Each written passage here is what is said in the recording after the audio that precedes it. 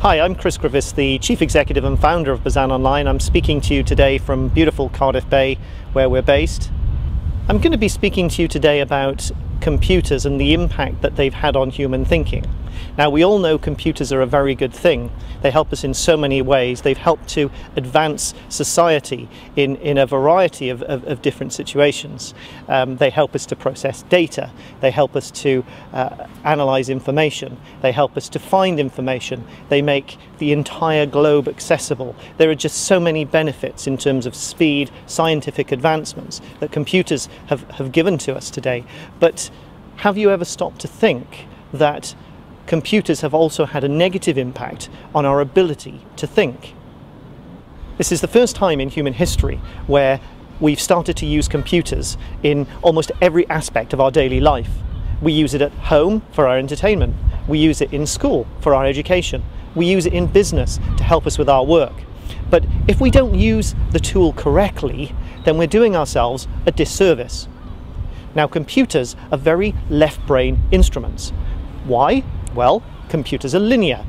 They are number-based. They are focused on words. Quite often there's very few images. People tend to now think and work in word processors. They think and work in databases, in spreadsheets. Even their time is managed in 5 to 10 minute chunks in their diary software. So we've actually started limiting our thinking to the confines of the software that we use. Now, if we look back 10 to 20 years ago, that certainly wasn't the case. People had the freedom to roam the vast expanses of their brain. They could relax, they could think. Also, when we look at computers, we have to remember that the brain does not think in toolbars, it does not think in drop-down menus, it does not think in lists, it does not think in buttons. The way that we force ourselves to work on a computer is not natural. It is not the natural way the brain wants to work. In terms of the right brain thinker is often thought as the imaginative, the creative, the daydreamer, the inventor. That's actually wrong. A right brain thinker has very important skills. These skills include rhythm, they include sequence, they include color, they include the gestalt, the ability to see the whole picture. But what we actually need as individuals is whole brain thinking.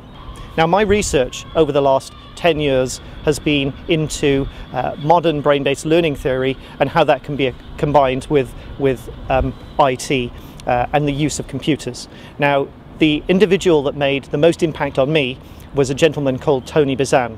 Now, Tony Buzan is the world's leading lecturer on the brain, learning, creativity. He's written more than 100 books, published in over 150 countries in 35 languages. He's also the inventor of the process of mind mapping. Mind mapping is so powerful because the process itself engages both sides of the hemisphere to allow you to use good thinking skills. And where it's particularly powerful is in the fact that it's so simple to use. The reason we created iMindMap was to release people from the confines of the software that they were using. It was to allow people, when they work on a computer, to work in a way that was brain friendly, in a way that would allow them to think in a very generative way. Now, Tony Buzan's process has proved so effective to hundreds of millions of people over the last 2 decades. It is by far the most used and researched process in terms of mind mapping that there has ever been. Now, we set out to duplicate that process. Now, that's very difficult on a computer. How can you duplicate that non-linear thinking process? We saw that there were a variety of other software tools out there that claimed to be mind mapping tools, but in fact none of them followed the process and the principles that Tony Buzan's team, which is spread all across the world, had found to be most effective. Now, the reason they hadn't done that was because it was so difficult to do. So when I set about pulling together a team of geniuses over the last couple of years to make this happen, it was so rewarding for both myself and Tony. It was almost the realization of a dream to actually see a tool that duplicated the process. And ultimately, one has to remember, it's the process of mind mapping that's powerful, not the technology. It's not the technology that's underlying it. So we wanted to create software that focused on the process and not the technology. Now, why is Tony Buzan's mind mapping process far more powerful than, let's say, concept mapping or flow charting? It's because it mirrors the non-linear nature of human thought. It is made up of color, it is made up of imagery, it is made up of curvilinearity. It engages both the left and right hemispheres of the brain. It's not analytical, it's not sequential. It can be used for those purposes, but it can be used for so much more. So are computers a good thing? Well, yes, of course they're a good thing. But like any tool, they have to be used in the right way to be effective.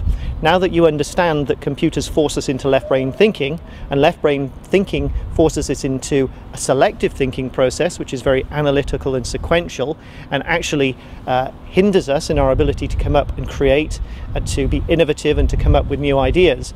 The use of tools that can free you from those limits and those confines is so important. The iMindMap tool and the mind mapping process can help you do just that.